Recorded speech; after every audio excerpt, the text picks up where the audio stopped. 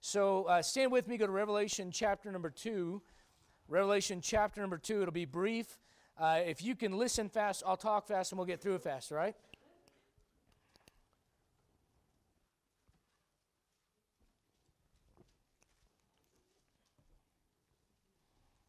Revelation chapter 2. Revelation chapter number 2. Now, I know this. I don't know Portuguese fluently, but I think it's beautiful. I think it's beautiful. And I could dig it there. I can dig it. I like those people. I like those people. I hope someday, this year, I'm taking Ariana to South Africa for her mission trip. Those that have given to that, thank you for that. It's a real blessing to her. And look forward to seeing what Brother Mike Flick, one of our missionaries, is doing on the mission field. And he's always busy. And my other daughter, Isabella, says, I want to go to Brazil for my mission trip. So hopefully here in a few years, brother, we'll see you down there. That'd be the goal. And I'll mess everything up that you've been working on so hard to make it good there, okay? I'll mess up all the language. I'll do my best, so I'll do my best, all right? Revelation chapter 2, just a couple of verses here. And we've been talking about things that can be lost. You can lose a lot of things. You cannot lose your salvation. Amen. All right, big amen there. Thank God for that. But you can lose your testimony. And you can lose your power with God. And you can lose your fellowship with the Lord. There's a number of things. You can lose your purity. We talked about that. All right? There are a number of things that you can lose. And it's important as believers that we do all we can to keep that which has been committed to us. Now look, you committed your soul to Jesus Christ. He'll never lose it.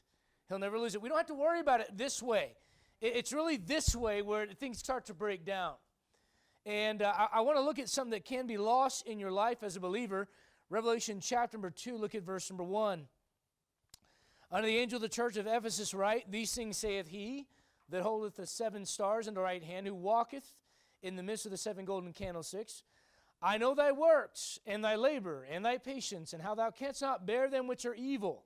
And thou hast tried them which say they are apostles and are not, and hast found them liars. They had discernment. That's a good thing. And notice that they did a lot of good stuff. They had works, and they had labor and patience.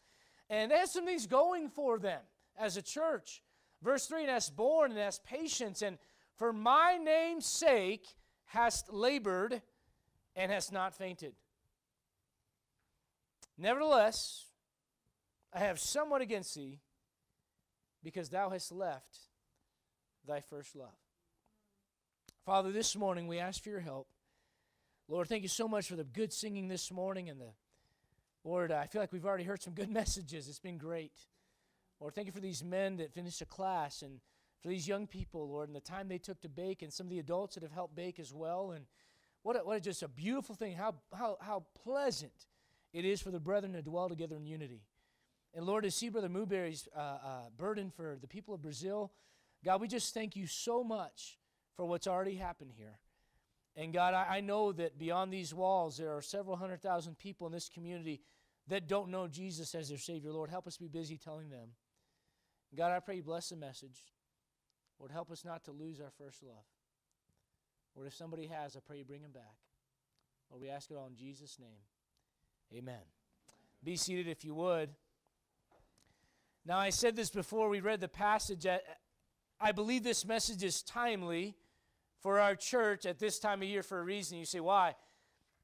Those that are plugged in, those that are connected, you guys are busy.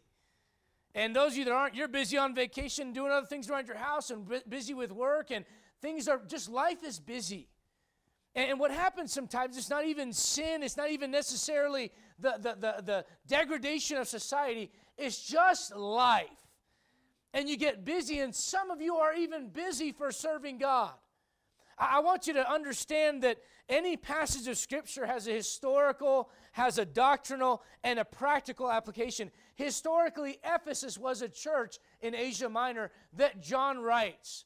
And John writes them and says, man, you guys got this right, and you got this right, and you got this right, and you're busy for God. And let me say this, I believe more than likely most Christians today are probably not busy enough for Him. They're busy, but not for the Lord. having said that, being busy for God by itself does not equate to you falling in love with Jesus Christ. Let me give you, that's a historical thing, right? Doctrinally, we understand that first church, Ephesus, is a church that is a picture of the first church or the first period of church history. Very close to the time of Jesus Christ, and they were dedicated and they were committed, and they had seen a lot of things in their city. That was where Apollos got straightened out on his doctrine. That's where the 7 sons of Sceva had the demons jump on them, the devils jump on them, because they couldn't cast them out. Ephesus is where they burned those books that were committed to witchcraft. There was a lot of things that happened in Ephesus. So when they got saved, man, they got saved. And they were committed, and they were all the way in. And they were busy for God. But they lost something along the way. Many a Christian is busy and busy for the Lord and busy serving God. But that love and that passion and that desire to talk about Jesus and sing about Jesus and think about Jesus and tell others about Him, it's gone. Well, I'm busy. I'm just so busy. I'm busy in church, and I'm busy doing this, and I'm busy doing that. Great, wonderful. And I'm serving God. You might be busy. But have you ever noticed, you ever gone to a restaurant and you watch, you'll watch a couple, and they're like this, and they're holding hands across, and they just keep talking about nothing. She's trying not to look at me because she's turning red.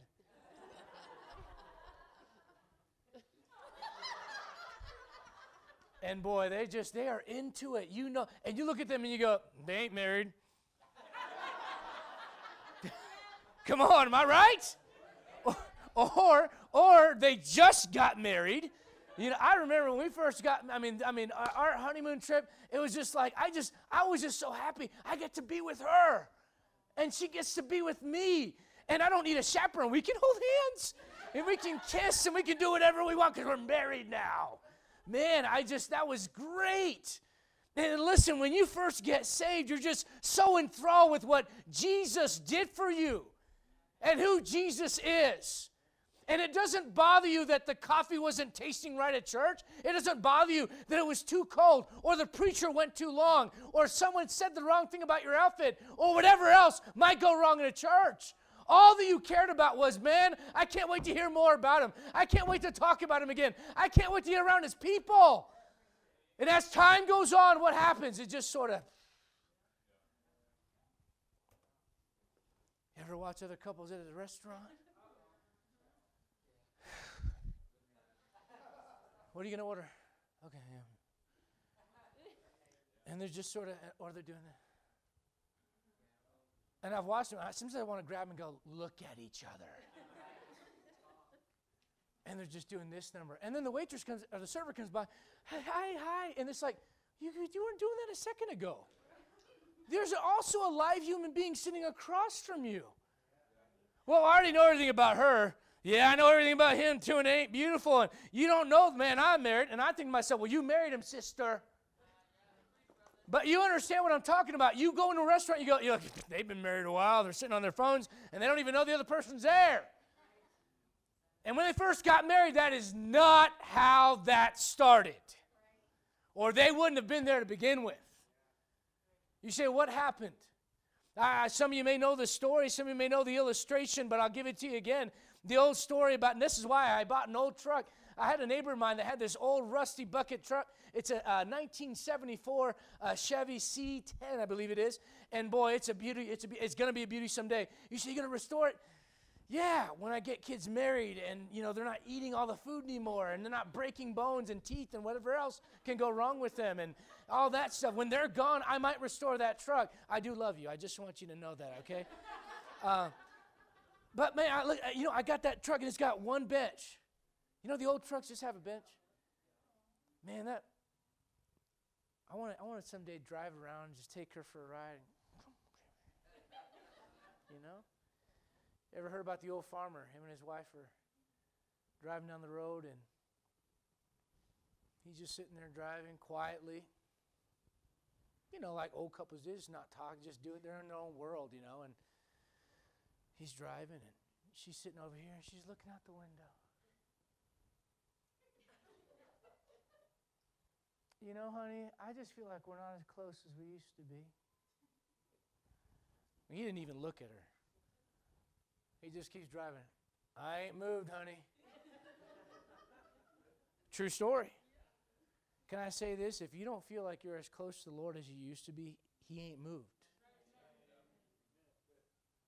Oftentimes, there's this preoccupation with, well, I used to do this, and I used to do that, and I used to be real close to the Lord, and I used to get excited about the Bible, and I used to get excited about church, and it was all that I thought about, and okay, well, quit living in the past and go, okay, how do I get back there?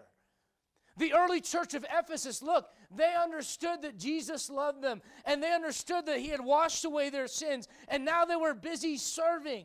And they were busy getting rid of the false apostles and the false preachers. And they're busy making sure that the church can rightly divide the Bible. And they're teaching the Bible. And they're busy, but they forgot what it was they were even busy about.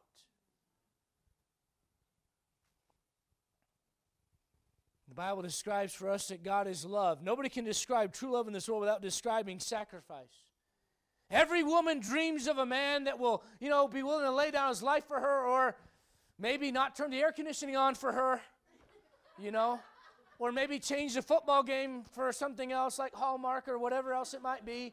Every woman dreams of that man who will lay down his life, and you've got that in Jesus Christ. Herein is love, not that we love God, but that God first loved us. Man, you entered into this relationship with Jesus Christ based on the fact that He loved you enough to lay down His life for you. And at first it's like, man, He could do no wrong. He's so wonderful. And as time goes on, and that familiarity with the things of God, and the familiarity with church, and I've read this in my Bible before. Some of you, when I said turn to Revelation 2, you're like, yep, I know where he's going. I've already checked out. Hey, listen, if that's where you're at, what I'm telling you now is you've lost your first love.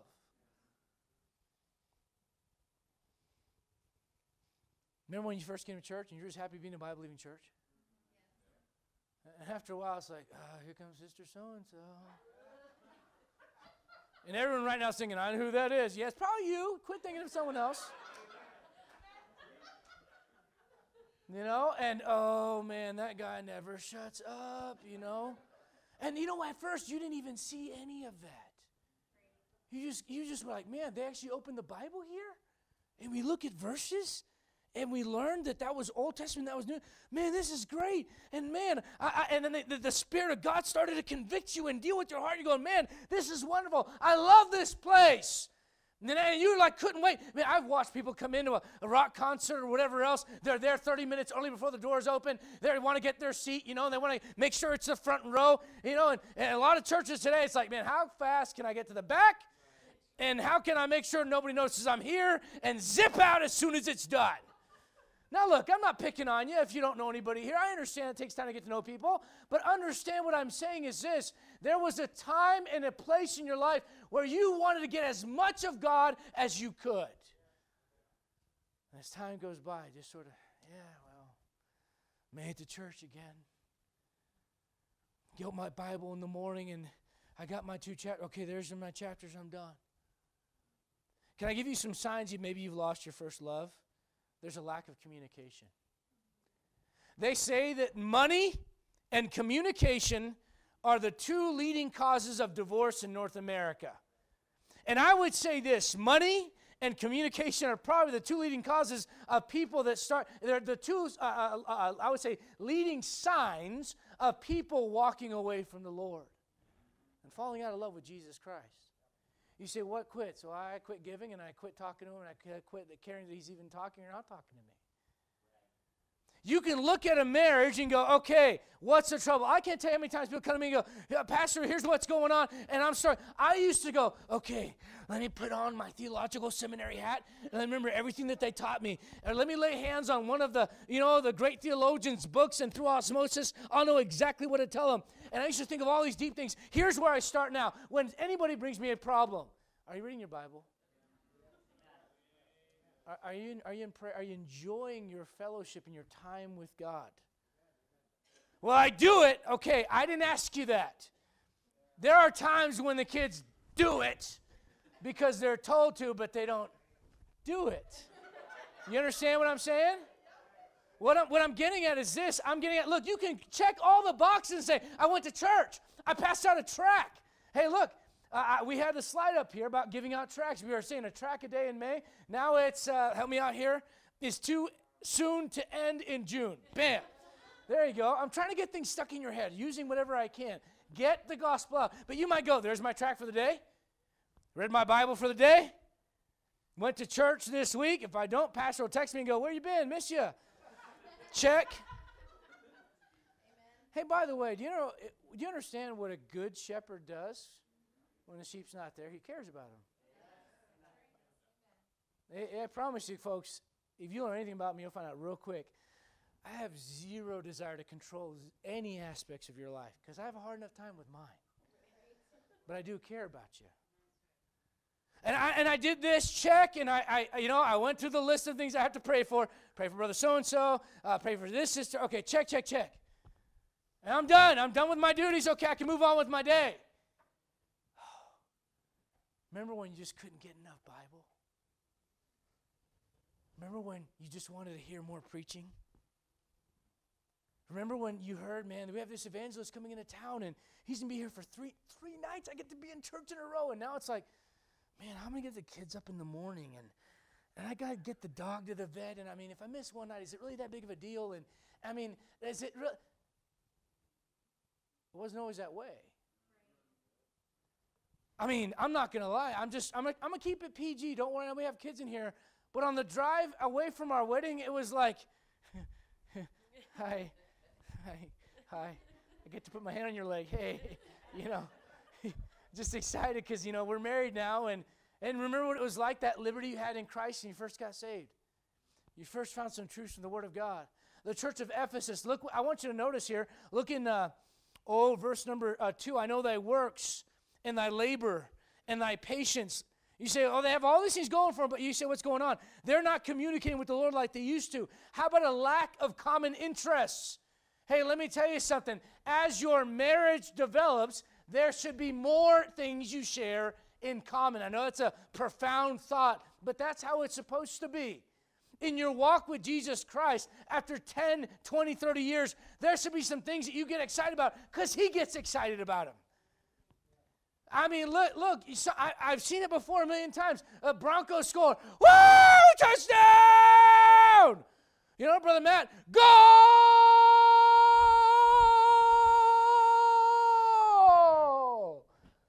Someone got saved. Well, that's good. You know what your problem is? You're out of love with Jesus Christ. Funny, isn't it? Funny how a $10 bill looks so big when you take it to church, so small when you take it to Walmart. Funny how long it takes to serve God for an hour, but how quickly a team plays for 60 minutes. Funny how long a couple of hours you spend at church feel, but how short they are when you're watching a movie. Avengers, 3 hours. Funny how we can't think of anything to say when we pray, but have zero difficulty pouring out your heart to people online who don't even know anything about you. Funny how people want to get a front row seat at any game or concert, but scramble to get a back seat at church. Funny how we need 2 or 3 weeks advance to notice to fit a church event into our schedule, but can adjust our schedule. Hey, I got free tickets. Okay, I'm there. Hey, brother, I've been announcing this thing for church for 6 months. Oh, preacher, it just slit my mind and my calendar and the bulletin and the 50,000 times. I just right over. Let me tell you something. You say, what's the problem? Lack of interest. Funny how much difficulty some people have learning a simple gospel verse well enough to tell others, but how simple it is for same people to understand and repeat gossip about somebody else. Funny how we believe what the media says, but we question what God says. It's funny, isn't it? Some of the signs are a lack of communication, a lack of common interest, a lack of caring about the other party. You know, when you get married, there's somebody else that's there. Profound thought. Right? I bought a truck. I bought a 2014 truck a couple years ago, and I bought this truck. And one of the things I looked for was this. You're going to laugh at me? That's fine. I looked for controls that would allow her to get it as hot as she wanted and me as cool as I wanted. I got my side, and you have yours. You say, you're selfish. Yes. Yeah. And you know what I've learned? I've learned this. There are times, listen, guys, this is God honest truth. For years, I fell asleep with a fan in the window. In Fountain, Colorado, Sister Christina knows where that is. And when I grew up in Fountain, I had a window, and I had a fan in that window. And every night, I had that fan blowing. It could be 30 degrees. It might be 50 degrees. That fan was blowing. And, man, I loved the fan on when I went to sleep. I don't get the fan anymore. All right? Oh. You say, why? Because there's somebody else in that room. Can't sleep with the fan on. I'm thinking, it's a beautiful sound. But you can't sleep with it on. So we say, what do you do? Well, you learn to let go of the fan. Now, I know it's a funny illustration, but are there not some things in your life like that for Jesus Christ? There's a lack of commitment. If I walked around like this, every time I went in public, I said, let me just take this off. Right now, her blood's already boiling. And this is an illustration.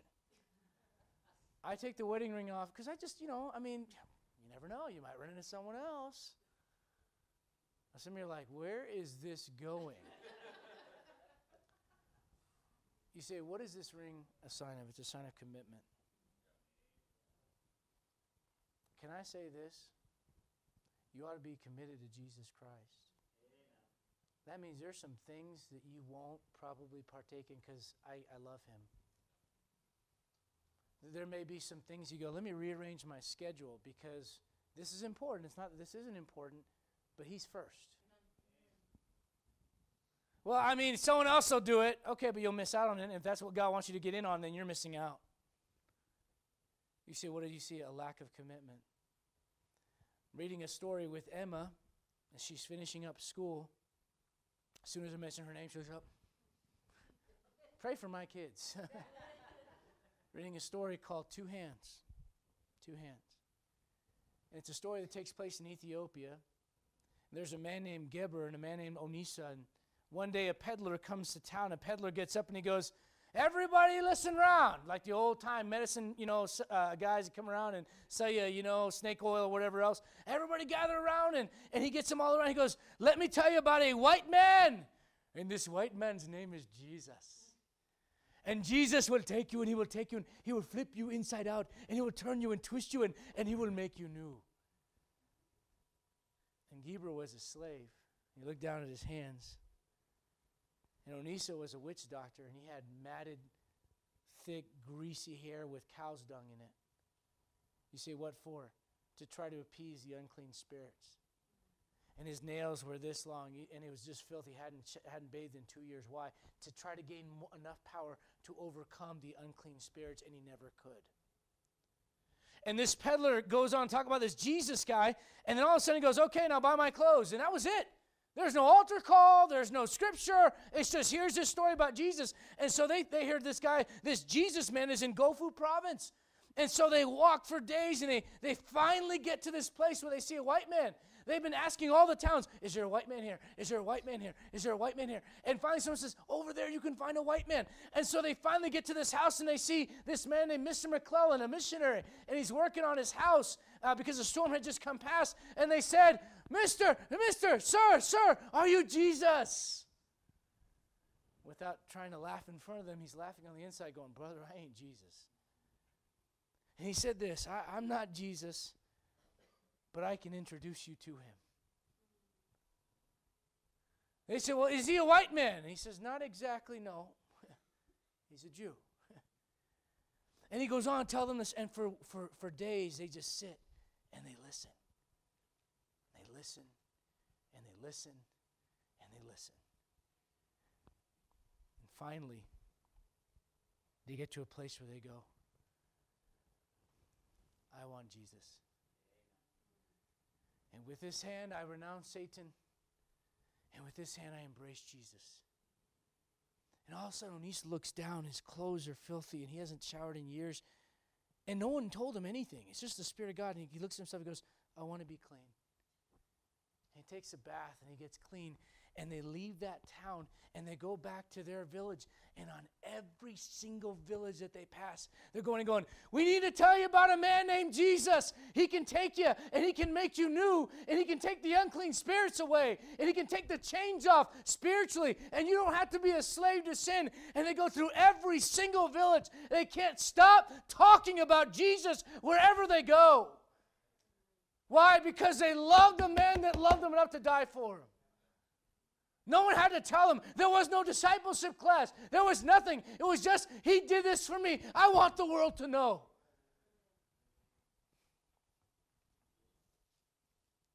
You know what they were doing that day? They were showing off the ring. Some of these young ladies someday pray that they find a good young man that loves Jesus Christ. I can tell you this. When that engagement ring comes on, it's going to be all about showing off the bling.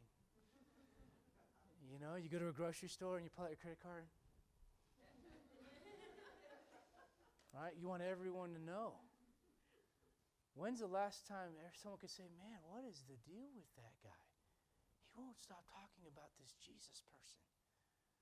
Brother Matt says something profound. Get a hold of this. The lost heathen are no longer just in third world countries. They're your neighbors who have no clue who Jesus Christ is. It would do the city of Aurora good to have people who would not shut up about Jesus Christ. And as you go out from this place, you go, let me tell you about this man named Jesus. Let me tell you about, you say, man, what is that person's problem? Well, they're committed. We know that much. Got to hurry. The method of losing your first love, routine and responsibilities. You first get married, you can't stop talking about each other, can't stop talking to each other. Then all of a sudden, this human larva enters the picture. And for the next 18 to 25 or 30 years of your life, depending on your parenting skills, you will be all about that child. And if you're not careful, what ends up happening is we got to go to the soccer game, got to go this, got to go here, got to go here. And before you know it, you're not talking. Here's what happens. You get saved, you come in, you learn the Word of God, and you go, okay, I want to get busy for God. And before you know it, you got this, and you got this, and you got this, and you're so overwhelmed with the things you have to do for God that you're not even communicating. How about misplaced priorities? Isn't it interesting how the Bible says, seek ye first the kingdom of God? That you love the Lord your God first, and him only shalt thou serve, and you love him first, and then people after that. We get that backwards sometimes. It's interesting how God puts these things, and he goes, okay, this is first, I'm first here, I'm first here, I'm first here. And you go, yeah, I get that. And after a while, you can see whether or not that really is believed by where you put your time, and where you put your money, and where you put your schedule, and where you put your desires. And then there's what I call the squirrel travesty. For a while, it's all about the Lord. And then after a while, it's like, oh, look at that new thing. Oh, this new hobby and this new job and this new, and just, it's all about this new stuff. And before you know it, that has more appeal to you than your relationship with Jesus Christ. Can I show you the repercussions of leaving your first love? I want you to notice in verse number 5, you forget what it was like. Notice what he says in verse number 5, remember. Why? Because you're forgetting. Remember. One of the repercussions is forgetting, and I remember hearing a story about a young lady, and there was another book that Emma was reading about being stuck in Holland while during the time of World War II, before the Nazis invaded, and they invade, and she's an American citizen, and she can't get out. And after a few years went by living with grandparents, the thing that she was scared of the most was forgetting what her father's face looked like. And as soon as he came and he wrapped his arms around her years later, she said, man, I can't believe that I was afraid of forgetting. As soon as I saw you, I knew exactly who you were. I would say this, we forget what his face looks like. Notice in verse 5, the Lord says this, I'll come unto thee quickly and will remove thy candlestick out of his place. Boy, I'll tell you what, one of the worst things in the world to do is to go visit a church where it's Ichabod. The glory is departed, and there's nothing going on. And that can be a church of 20 or 2,000. It ain't about the numbers. It's about what God is doing or not doing in that place. When God takes a church's candlestick, that's his way of saying, all right, you're on your own. You've not been needing me for a while anyways. Fix it yourself. And boy, that is not a good place to be in. Miss out in the presence of the Lord. Isn't it funny how God bypassed Eli and went to Samuel? And how when God showed up, the Bible says about Samson, he wished not that the Lord was there. You know one of the worst things in the world is to go to a place. You ever been there, Christian? You don't have to raise your hand, but just think about it. Preachers ask a lot of rhetorical questions. That means don't raise your hand. Like, how many of you men can say you've never looked at a woman, lust after in your heart? Do not raise hands. Don't do any of that. Just sit there and be just, okay, yes, I'm listening. How many times have you been to church service and you're sitting next to somebody and you're like, dude, are we in the same service? Man, you're excited and you're getting something out of this. And I'm like, what is this done? When is this done? You wish not the Lord was there. Can I say this? Your first love can be restored. Look at verse number 5. We'll be done. He says, remember, therefore, from whence thou art fallen, and repent. It's really simple. It's not as hard as you make it. Go back to where you left Jesus. Notice what he says. Remember from whence thou art fallen, and repent, and do the first works. Go back and pick it up where you left it. Oftentimes people will come and say, well, you just don't know. It's so complicated, and this happened, that happened. I'm not saying it won't be hard, but I'm going to say this. It'll be worth getting back to where you left him. If a married couple says, we're just struggling, okay, one of the things that I do, but after we go through what's your fellowship with the Lord like, after we get through that, you know what's going to be? Okay, why'd you fall in love with each other? And you start listing the things out, and then you look up for a moment. It's almost like, oh, yeah. He was handsome, and she was, she was so sweet, and he was thoughtful, and you look up and you go, man, I think that person's still there. I just haven't been looking at him. My eyes have been somewhere else. And when you get out of fellowship with Jesus Christ, and you want to get back, you know what you do? You just look at him for a little bit. Because the Bible says he's altogether lovely.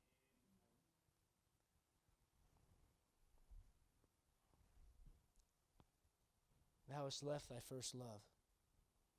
Boy, they had a lot of stuff going for them. But they lost the most important thing. There's a matter of repenting. There's a matter of renewing. Now, I don't want to get into a long thing on repentance. Let me just say this. It's a changing of mind. People that teach repentance means you dropped every bad habit are foolish because the Bible doesn't teach that. No one would repent if that's what it meant. But it is a changing of your heart. God himself repents. God has no sin to repent of. Are you with me? He has no bad habits to leave, but he changed his mind because of Moses' influence.